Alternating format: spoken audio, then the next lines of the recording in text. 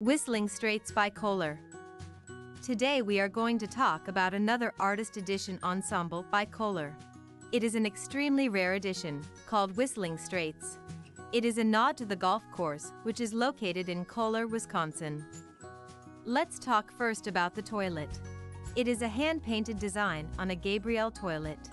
The Gabriel toilet was used in a few different artist editions, such as Prairie Flowers or Laureate. It could also be ordered in the colors that were available at the time, such as Mexican Sand, Innocent Blush and Sunlight, to name a few. There may be other artist editions that utilize the Gabriel toilet, and if you know of any others that I have not mentioned, mention it in the comments section. The Gabriel is a comfort height toilet, which means it sits higher off the floor. A standard toilet height is roughly 13 to 15 inches from the floor. A chair height, or as Kohler calls it, comfort height, is any toilet that is 15.5 inches or taller off the floor. These toilets are also ADA compliant. The model number for this particular toilet is a K14344WS47. Remember, the first number is the model number, the WS is the Whistling Straits reference number, and the 47 is the color code for almond, making you aware that this design is on an almond background. So if you find any other Kohler products with a 47 color code, you know it will match the background color of these Whistling Straits pieces. I have another video which will show you exactly how to read and decode the model numbers on your Kohler plumbing products, and also where to find the model numbers on your sinks and toilets. Check out my other videos and like and subscribe if that is something of interest to you. So let's talk just a little more about the Gabriel toilet before we look at the matching sink and faucet. The Gabriel is a 1.28-gallon, one-piece, compact, elongated toilet. It does sit at a whopping 16.5 off the floor. It came in a variety of colors, and the model number for a Gabriel toilet was K3615. When a regular toilet was utilized for an artist edition, the model number was changed to depict that it is not a solid color toilet. That is why the model number for the Whistling Straits design on this toilet is a 14344, not a 3615, if that makes sense to you. This design is very unique, in that it has a sweeping panoramic view of the Whistling Straits golf course on Lake Michigan, celebrating the joy of beauty in golf. When new, this toilet came with a dark walnut oak seat and your choice of polished brass or polished chrome seat hinges and coordinating flush lever. Now let's talk about the matching sink. The sink that carries our Whistling Straits design is a centerpiece sink. The centerpiece sink has also been used in a variety of artist edition sinks, such as the Tail of the Briar Rose and the Rod and the Fly. Those editions will be talked about in other videos, so please like and subscribe if you're going to want to see all the details about those designs. So the Whistling Straits design is on this centerpiece sink, and is model number K14274WS47. Again, the sink number, 14274, followed by WS for Whistling Straits, and 47 for the almond color code. The centerpiece sink is a self-rimming, or drop-in sink.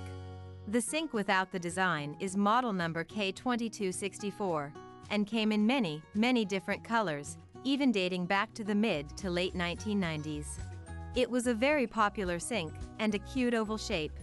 It does not have holes for any faucet mounting, meaning your faucet holes will have to be in the countertop itself. With that being said, let's move on to the faucet. The faucet that is used for the Whistling Straits ensemble is an antique faucet.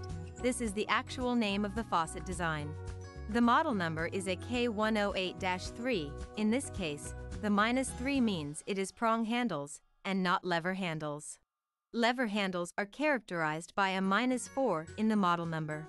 So this particular faucet would have been what's considered a skeleton faucet, as it would have been a complete faucet, minus the skirts.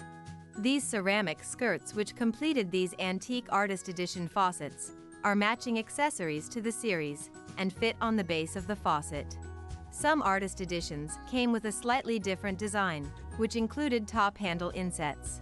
They were also made for an antique faucet, but a slightly different model which had oval handles. The oval handles needed top caps to make them complete, so you would have to purchase not just the skirts, but also the handle tops for those faucets. Check out my other videos where I go into detail about those faucets and their coordinating Artist Editions trim.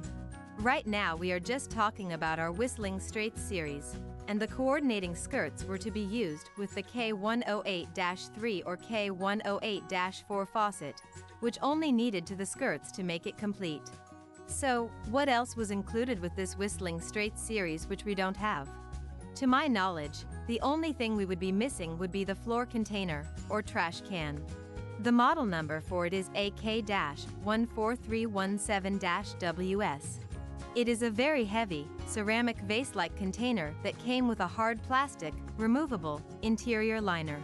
The liner was meant to protect the interior of the container in the event it was used for trash. I've seen the floor containers be used as vases or just as a decoration.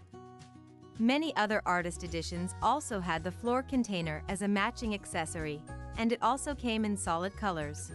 These floor containers were not called a trash can by Kohler, as I think that insinuated that there's something trashy about their products, which clearly is not the case. The Whistling Straits toilet sold for around $2,800 when new, and the sink sold for $1,400. This set was manufactured in the early 2000s. They have been discontinued for at least 20 years as of the time of this video. The faucet sold for around $900, and the matching ceramic skirts for the faucet were about $200. Even after this ensemble was discontinued, the antique line of faucets still remained for a few years, and is to this day one of Kohler's best-selling line of faucets. I have another video talking all about that faucet line as well.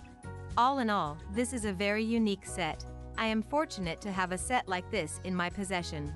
If you're looking for any Kohler products similar to the ones we've discussed today, you can check out this Etsy shop by clicking the link I've provided in the comments, or go to eBay and do a general search. You can find many discontinued and unique Kohler items there as well.